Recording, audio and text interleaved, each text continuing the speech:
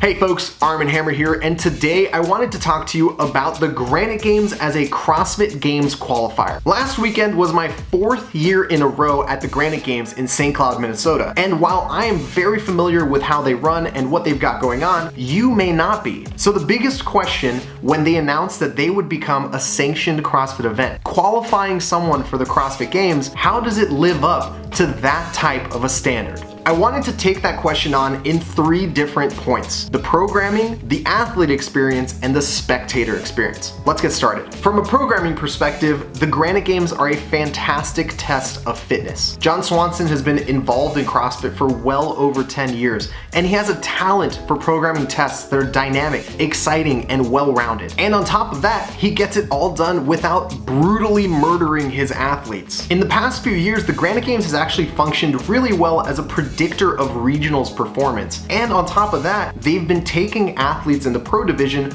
off-site to compete in things like triathlons or running up ski slopes with weights. The sort of thing that you would see at the games, things that don't usually happen at regionals, but are great indicators of someone's overall fitness. And the crazy thing about all of that is that they're able to balance this really well-rounded pro division test with what is probably the largest participatory event in this entire space. And that brings me to the athlete experience. From a logistical standpoint, the GRANITE Games are a marvel. I mean, they're absolutely mind-blowing. 2,000 athletes, a dozen different divisions, 3 different locations, running continuously over the course of a weekend, and all of it is like clockwork. Rarely, if ever, are events off schedule. Medical is always available and there in order to help out with anything from hand tears to dizziness and lightheadedness after a particularly tough event. On top of that, the athletes are well informed and up to date about their heat schedules, and the warm-up areas are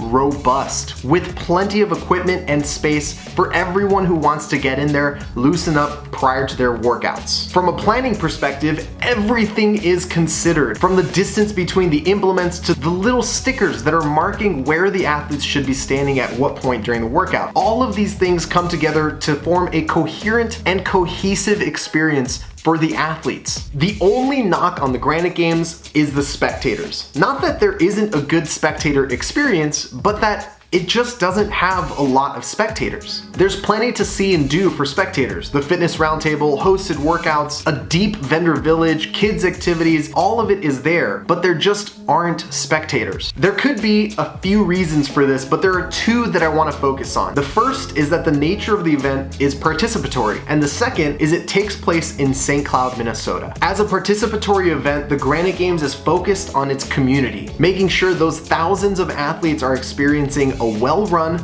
on-time, safe competition over the course of the weekend. To accommodate that, we're talking 20, 25, even 30 lane heats, sometimes with multiple workouts happening on the same floor at the same time. And logistically, this makes a lot of sense, but for a spectator, it can be difficult to follow. The second thing to talk about is the fact that it takes place in St. Cloud, Minnesota. The GRANITE Games sells out basically every hotel room within 20 miles of that place, and it just isn't enough to support the size of event that it can be. In a bigger city with a different venue, not only can the competition morph to allow a better spectator experience of the race itself, but it can also support more people showing up to not only experience that competition, but all the other things that are going on over the course of the GRANITE Games weekend. The activities are already there.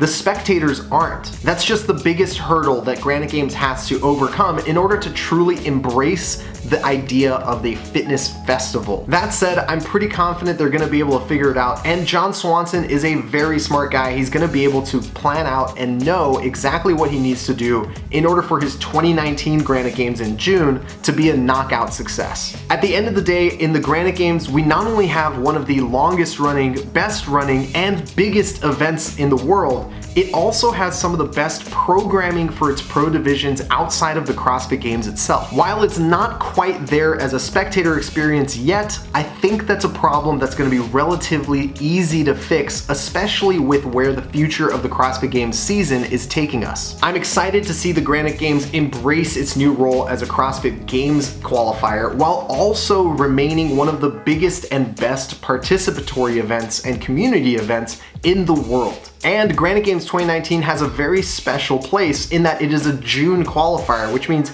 it's going to witness several qualifiers occur before it, so they're gonna have a lot of opportunity to solve problems, get over hurdles, and foresee the issues that might be downfalls before they ever happen. Remember folks, there's a whole lot going on in our sport, and it's easy to miss some of the most interesting and important storylines out there.